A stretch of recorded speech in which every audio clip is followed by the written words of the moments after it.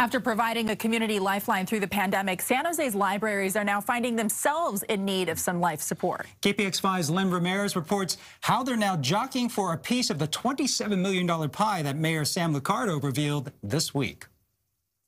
Well, the libraries say they certainly proved their worth during the pandemic, continuing to provide badly needed services, even though their budgets and staffing were being cut. Well, now that things are returning to normal, the library says their funding needs to return as well.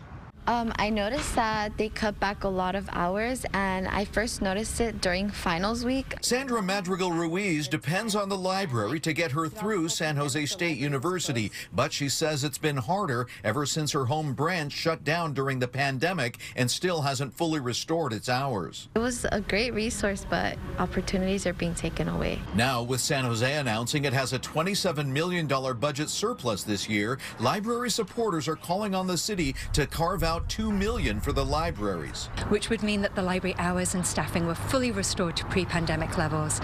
So people can come in after school, they can get workforce development. Supporters say the libraries proved their worth during the pandemic, even though budgets were slashed and staff were reassigned to emergency roles. It was a source for services, health information, and even kept up story times virtually. It provided laptops and modems so children could attend classes online and for adults to work from home. Libraries have definitely changed in terms of their model of how they support the community based on they're adapting to the pandemic.